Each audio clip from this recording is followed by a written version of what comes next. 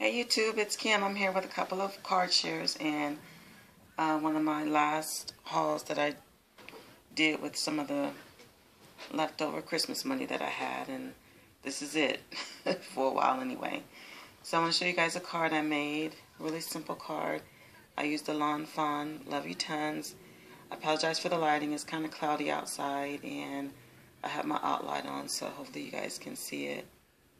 And I know it's going to be a little fuzzy because when I record at night it becomes a little fuzzy. I uploaded this on my Instagram, but then I decided it needed a little something, so I added those banners. And those banners came from this stamp set, which is Recollections.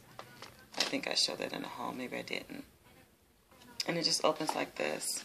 And I used a stamp from my friend Shantae. Hey girl, thank you so much. It says you plus me forever. And there's the back. I just used some washi and the Stamps of Life stamp. I'm going to send that to my boo. That's one of his Valentine's Day card. And I used the reds.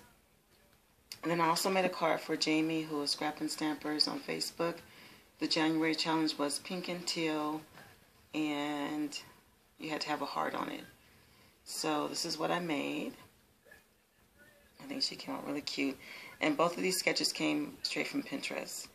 Because I was looking back at most of my videos, and my cards are almost the same type of sketch. So I'm going to start changing it up and just case cards from Pinterest.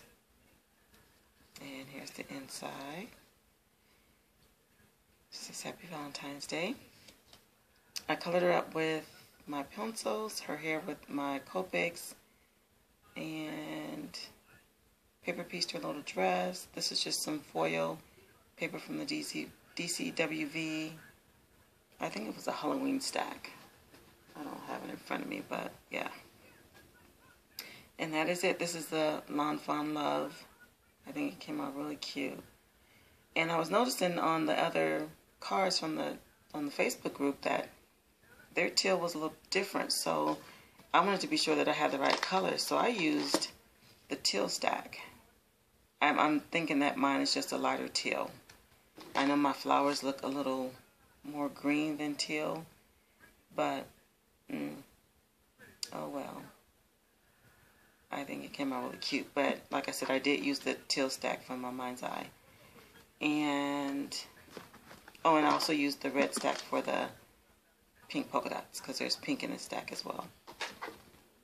And then I used Love Letter Lucy. And then I know I'm going backwards, CC Designs, and I used just a little, and I masked off the love and then note. And that's right there. Okay, and then I have a small haul. I placed an order with CC Designs. I want to say it was either I was at work, so it was either New Year's Eve or New Year's Day. I'm not sure, but they had all the Doodlebug doilies on clearance for $2.74. And somehow I have become addicted to doilies. So I got the Ladybug, the Cupcake Polka Dot, and these are so cute.